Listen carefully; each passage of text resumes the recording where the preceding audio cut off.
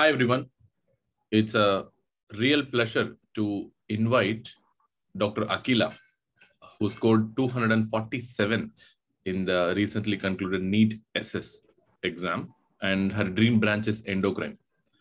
And welcome, Akila. A very hearty congrats, first of all. Good afternoon, sir. Thank you so much, sir. Okay. And my first question would be like, endocrine is not a specialty branch for many. And which factors did you consider while selecting this specialty branch? Sir, it's a specialty. As a specialty, endocrine is quite rare. There are not many practicing endocrinologists out there, especially in the state where I am from, which is Tamil Nadu. So I'd like to do something to the community where people are quite rare. From my place of stay, it is difficult to find endocrinologists because I have to travel 2 districts to find an endocrinologist.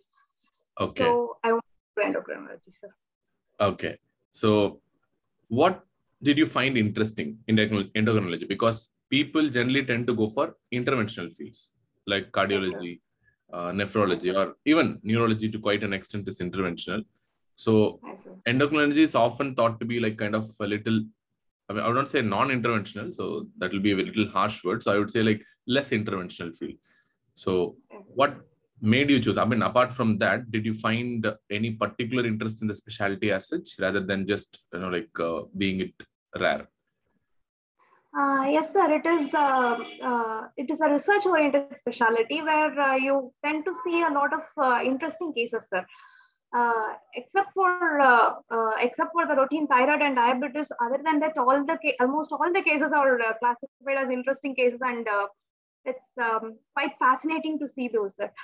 I think it will make the journey very adventurous to me personally. Okay, no problem.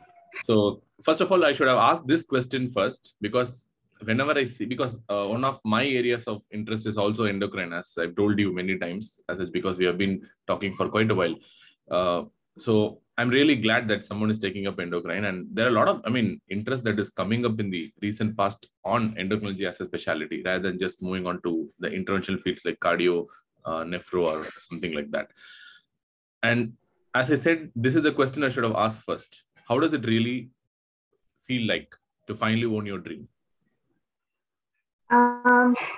Sir, it's I feel very happy, and I don't know how to explain it in words, because I was personally very held up, and I had a lot of things to handle. And with that, I used the PrepLadder platform, seeing your videos there. So that's the reason I joined PrepLadder, sir. And it has been done quite fruitful to me. And because all the videos are very conceptual, sir. So that was, I think that was the helping edge over the others. Okay, so the study resource, which study resource did you rely upon? So you relied upon PrepLadder videos on one side. That's understandable. Yes, so apart from that, so is there any other standard textbooks that you relied on? So which books you read, and you just stick on to Harrison, or you did read like specialty endocrine textbooks? So just Harrison, sir. Just Harrison and your videos in PrepLadder, sir. That's it, sir. Nothing more than that, actually. Yes, nothing more than that. So you have been telling about your hard work, yes, of course, getting into any dream branch requires years of hard work, as we all know. But what are the things that you faced during the journey? So which means what made your journey very tough? What challenges did you face? That's what I can ask. So the very low number of seats was the only concern, sir. Other than that, since the videos were conceptual, I don't think I had any hardships during the preparation, sir. Yeah, the hardship during the preparation is all right. But what I meant is like your personal stress. So because I know you are a mother, yes, in a way. So that's what making me like even more surprised. So like people who are taking up the family challenges as well, and people are taking the academic challenges as well.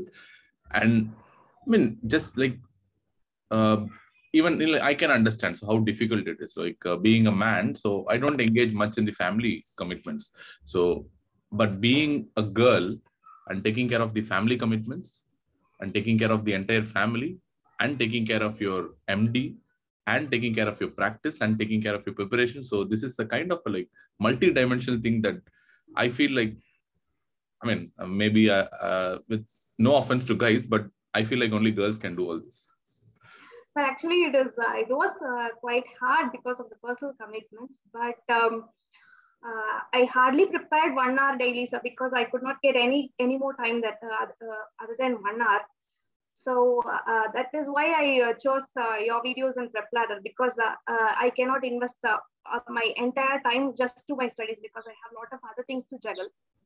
And since the videos were very conceptual and the NEET pattern has also been changing, I think this year nobody had any sort of one-liners. All of the questions were more conceptually oriented, and that gave my preparation an edge to over one-liners, sir.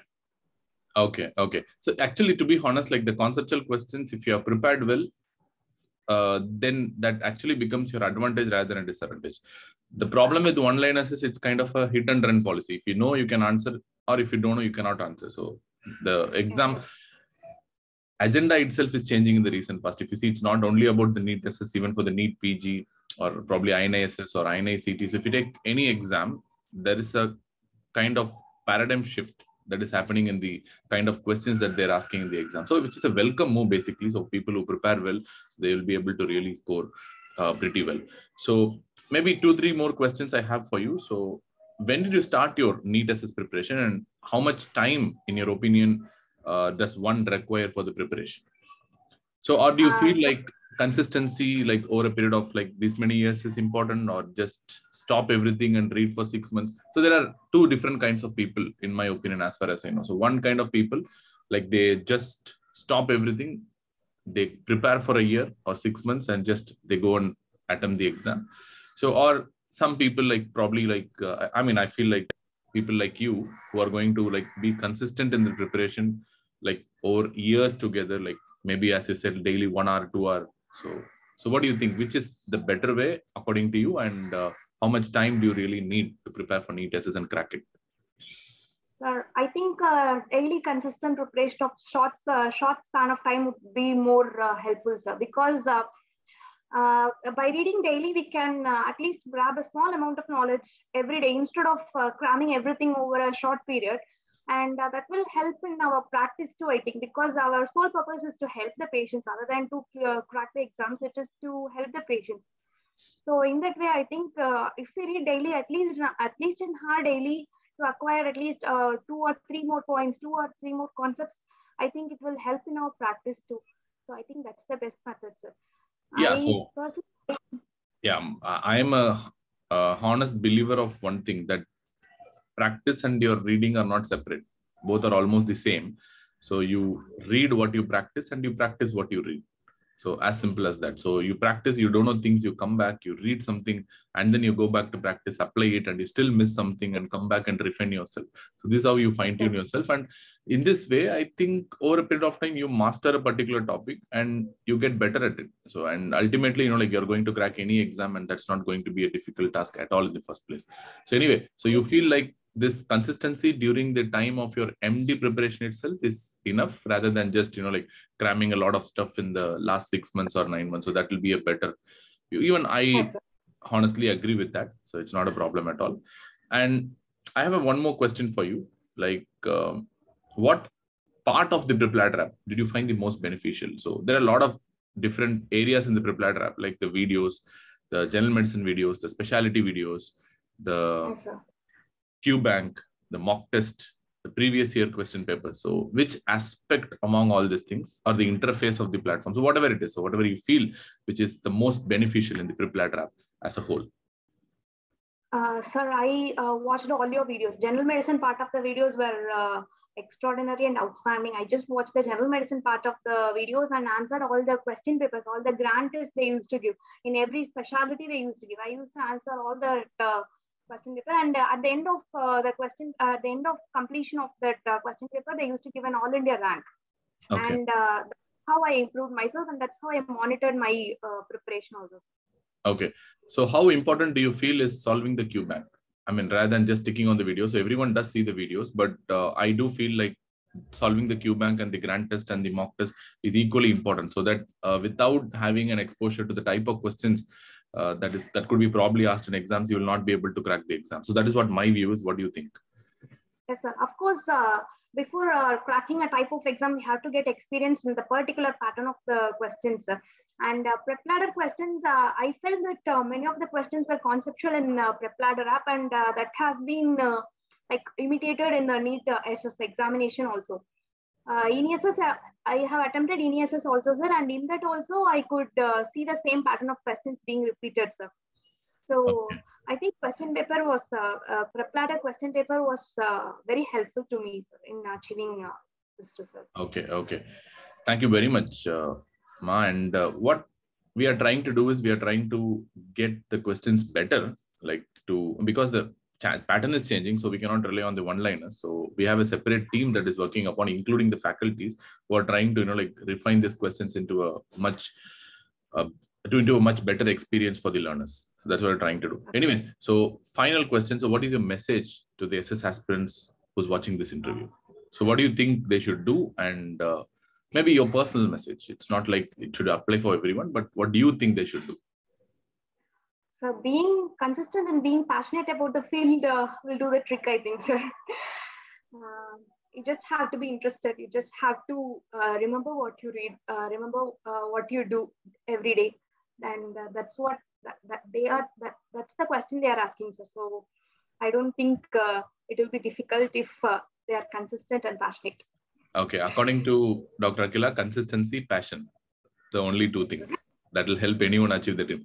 I 100% honestly agree with that. So because I am a person who believes in consistency, so no matter what, so whether I write SS exam or whether I don't write SS exam or whether I teach students or whether I don't teach students, it doesn't matter at all. So I honestly read maybe at least 30 minutes a day, because sometimes I won't be getting time, but I make sure that I read at least like 30-35 minutes every day minimum. So it might go up to 2-3 hours also sometimes if I find an interesting journal or an article, but that consistency is always the key. So it's not only for cracking an exam, but I feel that consistency is important for just for your personal satisfaction. I feel so that you have done something useful for the day. Anyways, fine. So anyway, that 2 words what you said is 100% agreeable, and that is why I think you are in this place right now. And I personally know, because even though I wanted to learn from your perspective, but I personally know what are the struggles you faced, like working separately and taking care of your child and taking care of the family, and along with that seeing the videos, preparing. It's phenomenal, really. Like if I am the one in your place, I don't think I would have been able to do something like this. It's really a phenomenal feat and a phenomenal achievement. And once again, my hearty congratulations. Very, very happy to see you here. And I believe that you're going to go more and more and more heights. And I wish you all the very, very best, Dr. Akila. Thank you so much, sir. Thank you so much, sir. Thank you so much, ma. Thank you. Thank you.